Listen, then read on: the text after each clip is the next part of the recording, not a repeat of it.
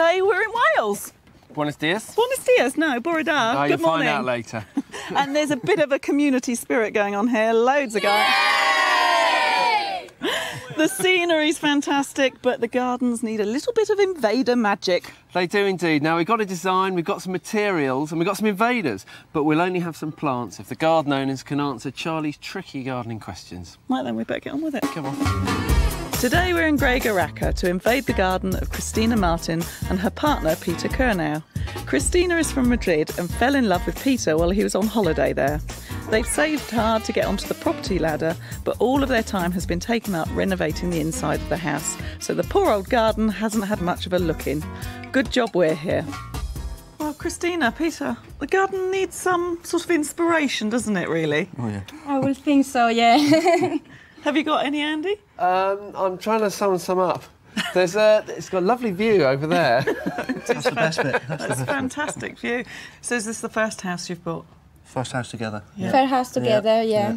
We managed at last. And get a foot on the ladder, innit? So. Yeah, it was too expensive in Bristol. We were working full time, both of us, and Still all the not money enough. was going, to Saving rent. all your money. Yeah, and it's just going nowhere. Yeah. So how long have you been in this house? 9 months, nearly a year. Nearly a year now, Nearly yeah. a year Nearly a year. now. And having walked through it, it looks like you're sort of halfway through renovating that. Yeah. Just halfway, I will say. Well, less than half. Hence why the garden is That still like this. There's one plant in the garden, Oh, yeah. at least. That's right, that's my Yeah. future bush, that is. I don't know, there's some very nice scented plants and there's some strawberries here and things. Are you into your gardening? I am into gardening, especially kitchen garden. Okay, Kitchen so- garden. It's good to have a blank canvas, actually. I'm quite pleased about that. So you want a bit of Spain in the garden. Have you got any ideas other than a bit of Spain? Color, energy. Colour, somewhere you can use where you can enjoy the space. Yeah, because we are not the sort of people sitting down in the fireplace. We prefer to be outside. Outside. We need you guys. Stuff right there. We need you. I have to say, having path right down the centre like not that, a good- it's no, not no, good, is it no. really? It's not the best, no. We might get rid of that. Oh, lovely. So who's doing the questions and who's working? I Christina's will gonna take do the it. challenge of the questions. And Yeah. I'll do the work, I don't mind that. Okay, so where are we doing the questions? Next. Down my lovely neighbour, Beryl. 2 doors down. 2 After doors you down. then. Thank you. And you have to come with me and do some work. All right.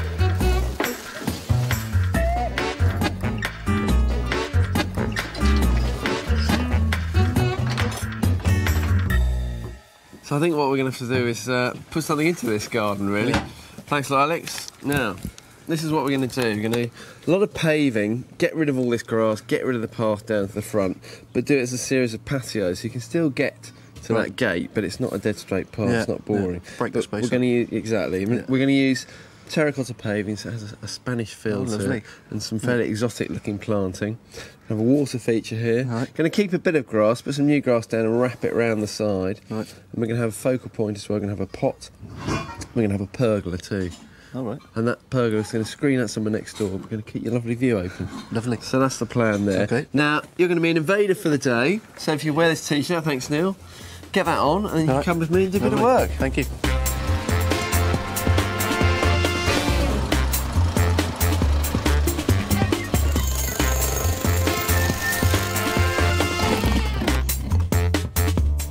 It's a very cheery little garden, isn't it? It is. It's lovely. Lots of flowers, and lots of fruit and veg as well. Tomatoes, they are really tasty. They Yeah, are. they're good. Now, you must miss the sunshine from Spain. I do. Yeah, in Wales, you don't get that much sunshine, No, unfortunately. But we've got some really nice plants here that are going to give you a bit of colour and also with a bit of a Spanish theme, some of them. So this group Definitely. here are perennials, all soft pastel colours. And then we've got some Spanish shrubs over here. Then we've got some climbers because your fence is quite dominant in the garden, isn't it? It looks Yeah. quite big, being a small garden. And then the last group are the sort of spiky plants, and there's some lavenders there, so they give a lot of variegation and shape to the garden. And you've got to come see the Lovely. finishing touches. Come with me. So just out here, look at that. Bit big, bit heavy to get into Beryl's garden, but you've got Yeah. seats, you've got table, you've got night lights, lanterns, barbecue. It's lovely. Not your department though, that's going to be Peter's. Now, question 1. Back to the plants. Now let me tell you a bit more about this first group of plants. We've got the penstemon, which is a herbaceous plant, so that means it dies down every winter, but it does come back up. And unusually for a herbaceous plant, you don't need to stake it. The stems are actually quite strong. And then we've got lobelia there. Lobelias aren't 100% hardy, so the best thing to do is in the winter pile some compost over the top of the plant, because that dies down as well. Or you can dig it up and bring it inside. And then agapanthus, this is a white variety, semi-evergreen, so the leaves sort of stay there, but it's better just to tidy it up and take the leaves off.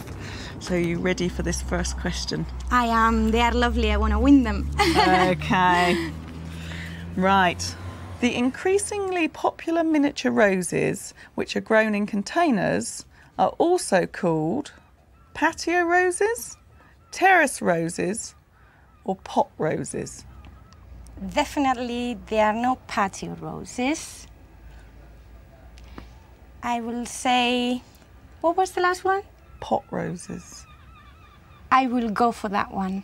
Pot roses. Unfortunately, you're wrong. Oh. No, they are actually patio roses. Oh. They were originally called miniature, but now they call them patio roses. Never mind, we're going to get the Spanish shrubs though.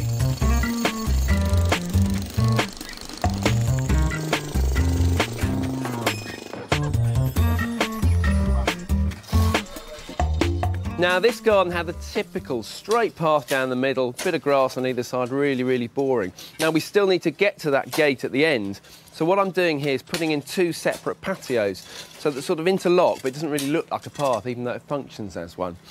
This is going to be the main seating area here, and up above it we're going to have a pergola. And what that's going to do, it's going to give some height and structure to the garden. And then around the back area, we're going to have this lawn. So it puts some green, fresh green into the garden. Wrap that around the patio, some stepping stones through to the gates.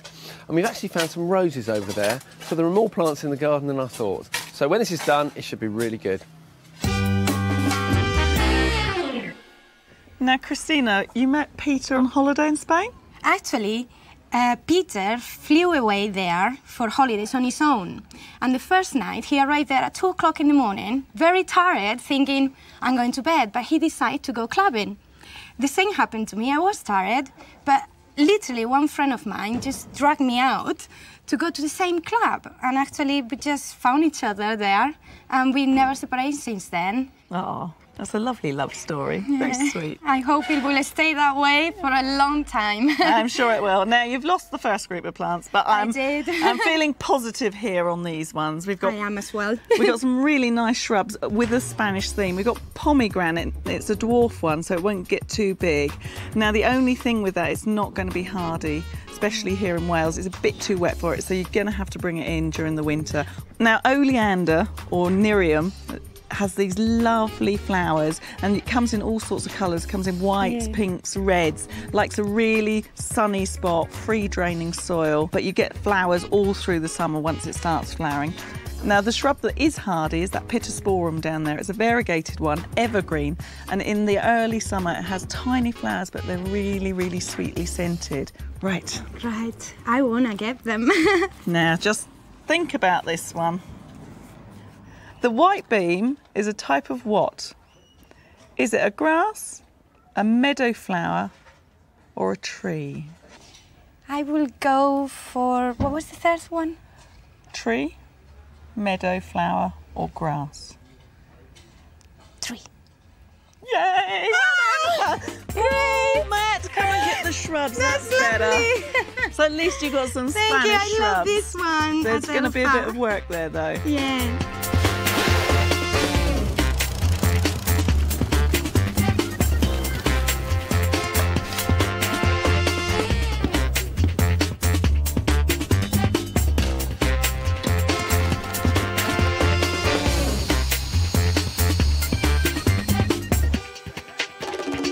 Now these new fences make this garden feel a little bit smaller because they're so dark. So to try and improve on that, I've put these light coloured wood panels on here, and this trellis is going to be ideal for climbing plants, which is a bit presumptuous of me, because if Christina doesn't win the climbers, we're not going to have anything to actually grow up it. Apart from this one, because I have actually found we've got some roses growing here already, so at least we can grow something up there.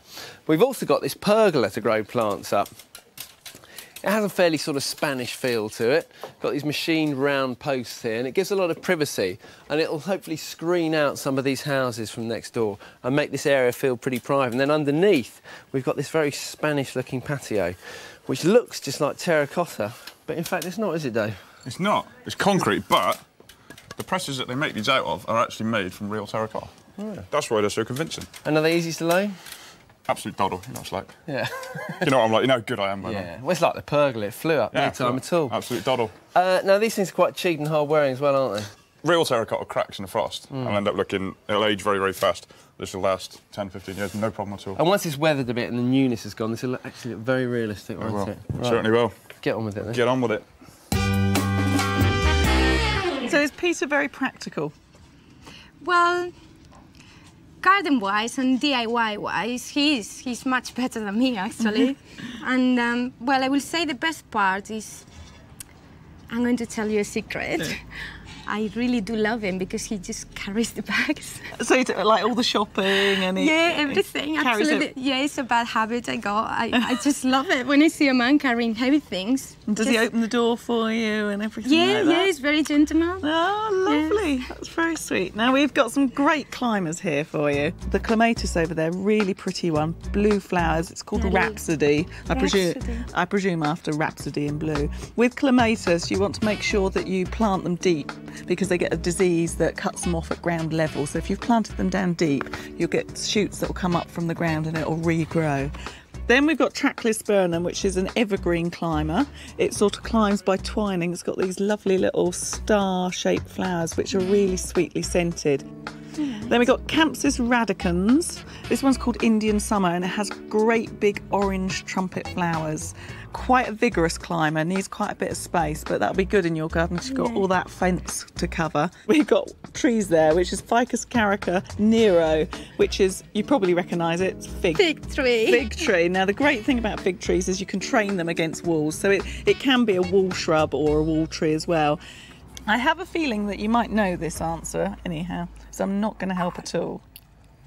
Which Spanish city gives its name to a type of orange used to make marmalade?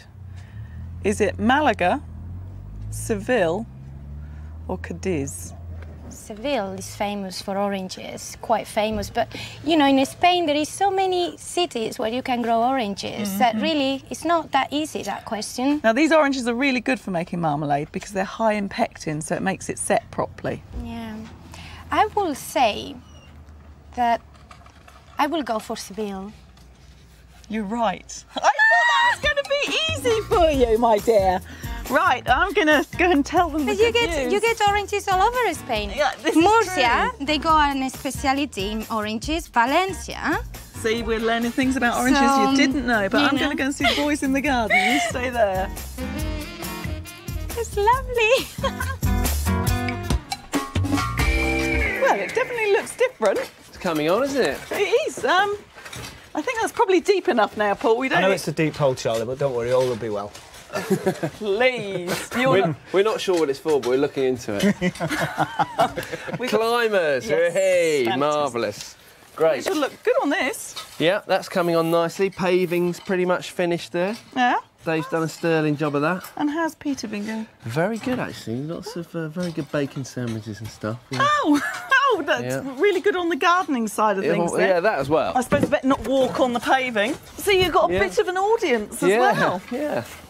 Now, Christina says that you're the typical English gentleman. I am, yeah.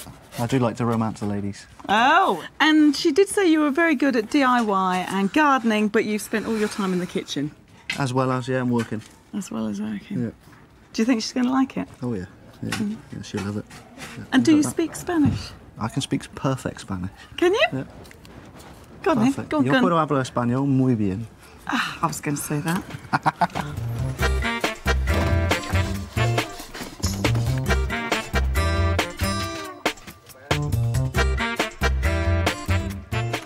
Well, Peter might be good at DIY and gardening, but at the moment he's just making everyone bacon sandwiches, so that's for you a bit later. He was worried about you, that you'd not had anything to eat. Right, we got some great plants over there, very spiky, as you've probably noticed as you were sat right next to the agave americana. I love it because you get the imprints on the side of the plant where the leaves curl round, have got really sharp points to them, so you can either cut them off or people push corks on them, which makes them look quite quirky. And then we got Formium. That one's called Pink Panther. It's got lovely sort of bronze and pink striped leaves. Quite a tough plant. The leaves are evergreen, but the leaves are quite tough to pull off. And then some lavenders to give you some scent and a bit of a Mediterranean feel. Now, this question is a horticultural question. All right. Okay, now I've got 3 different edible things here. We've got a leek, we've got runner beans or string beans, and we've got tomatoes. Now, which one of those 3 is a fruit? I will say that these... Oh, we lost the yellow one. Never mind. This one is a fruit. You're right. Well done. Fantastic. So I just need an invader to take the spiky plants away. Lovely, fantastic. You're not finished though. You might have finished your questions, but we've got a little project to do.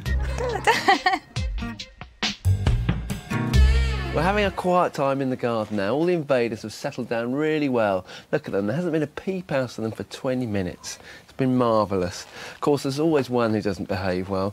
Dave's had to go and stand in the corner because he did something unspeakable. All right, Dave, another 5 minutes, you can join the rest of the class. Now, what I'm doing here is making a water feature, and it's incredibly simple. It's because it comes as a kit. It's going to be a brimming urn, which means that we're going to fill this urn up. It's going to have water in here, and it's going to gently bubble over the top, down the sides, and then into this reservoir. Now, this holds the water, so we fill that up with water. We've basically packed it all around the edge with sand, because that helps to get it level. Once you've done that, the lid goes on, and there's a little pump. That drops down into the reservoir. The tube comes up through the middle, like that, and it fits onto this special fitting here on the bottom of the urn. So that's nice and watertight there. It screws on pretty simply, and then you just stand that up like that. Basically, you cover the whole of that lid with cobbles like this. Put them around the base, and then we can plant up all round here as well. And that's it, simple as that.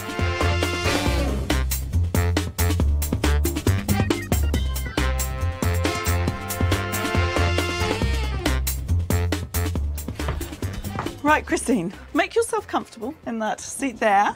Thank now, you. we've got some marine ply, and we got some really nice sort of terracotta shaded tiles, and we got scissors and sandpaper gloves and adhesive.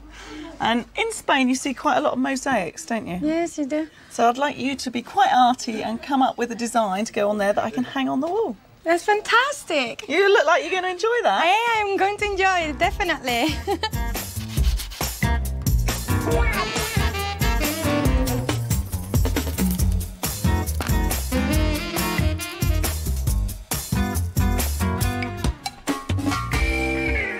Mirror, mirror on the wall. You're not the fairest of them all, my dear.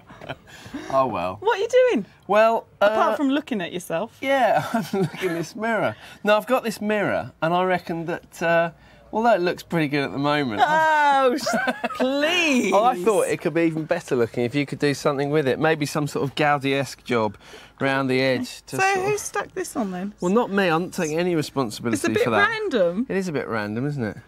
It's getting more random as we go on. But, yeah, we can need this in the garden. Bit of colour, Okay. bit of art. So to mirror Christina's project. Exactly. Very good. Now, of course, what it turns out like is totally down to you. So I'll let you get on with it. I won't be letting you look back in it. You might crack it.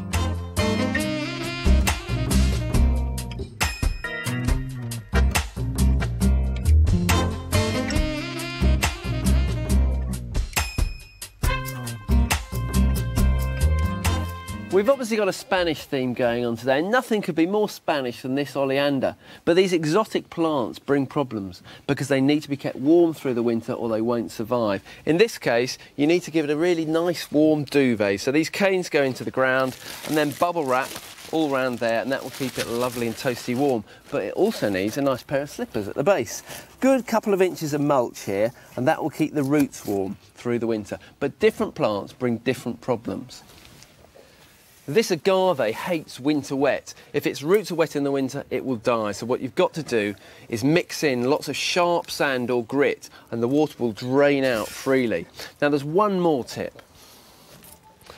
Polystyrene like this will also keep the roots warm.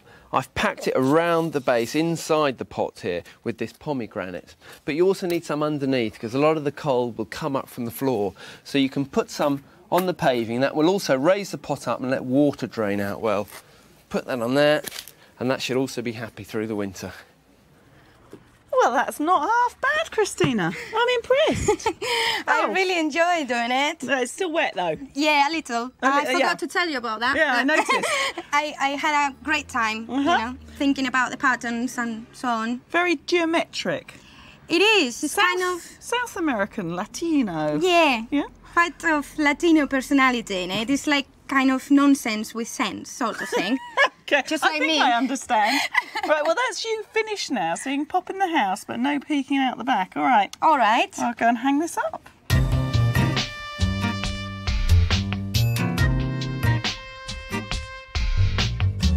Clematis come in a huge range of colours and flower shapes and sizes. There are so many hundreds of them, it's amazing. But there are 3 distinct groups for pruning. Some you have to prune hard in the spring, some you prune not at all, and these ones, like Clematis Rhapsody, are light trim in the spring and it will flower from June right through to September.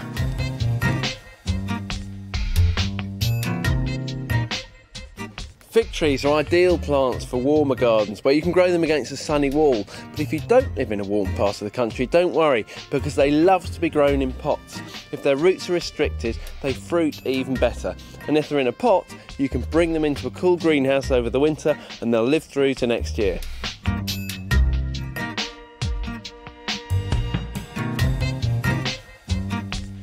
These spiky succulents from Central America are very useful plants because different varieties are used to produce sisal and even tequila. This one, Agave Americana, is known as the century plant because they used to think that it flowered only once every 100 years.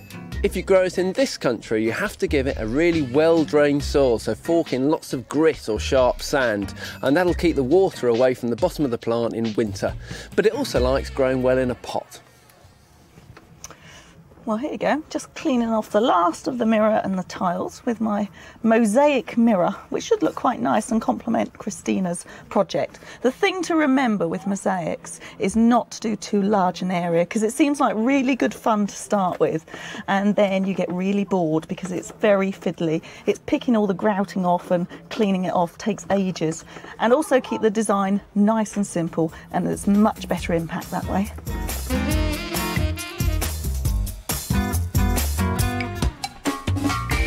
Well, Peter, when you were on holiday and you met Christina, you must have sat around some beautiful tables like this. Yeah, this is a beaut. It's lovely, Very isn't nice. it? I have to Very say. And she has got her heart rather set on Has it she? when I showed. Yeah, you got the seats, you got the barbecue, the table, the night lights. We got the sunshine now. That's beautiful today. Isn't it? All you've got to do is answer the question right. Give it to me. All right, here we go then. A layer of loose material such as bark, grass cuttings or gravel that's laid on top of soil is known as what? Is it a blanket, a mulch or a screen? Well, I have actually just unloaded all the bags of chippings out of the van, and I know it's mulch.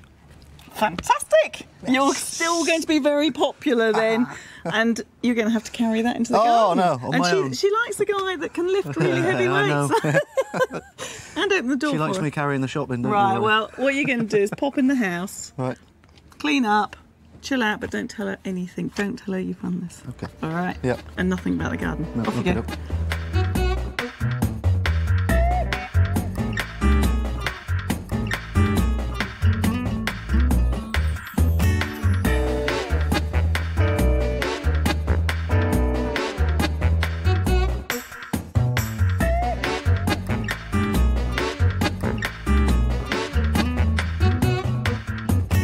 Now, this morning when we turned up, what did the garden look like? Savage. Savage? Green, Very savage. plain, wasn't it? Very plain. Very plain and inviting. Can I open my eyes now? You can open your eyes now. It's fantastic. It's fantastic. All your plants. Oh, guys, it's absolutely gorgeous. Oh, look at that. Got your barbecue. I'm going to get fat there. It's just so, que bonito, que bonito. Pardon? Very pretty, very pretty. Sound very Welsh Very to me. pretty, very pretty. So we took out that boring straight path he had there and put in a few patios, and we've used this terracotta stuff so it looks quite Mediterranean. That's the idea, very Spanish feel to it. Got your pergola there, which must be a Spanish word, isn't it? Pergola. Yeah, there you go, you see, it's perfect. You can almost say it properly. And that's going to get covered in all these plants. They're going to be quite private to sit there as well, nice and cosy when everything grows up too. And once it's all grown together, you know, all these plants will really fill out, and so you won't even see much of the ground. It'll just be lots of plants, really lush and green. And easy to look after as well. Yeah. No maintenance. Fantastic. So what does it mean to have it all done in one day? It's a dream come true, really. Yeah. We never thought. It's just amazing. Garden finished. It reminds me of Spain. Seriously, I mean, it's just spot on. It's lovely.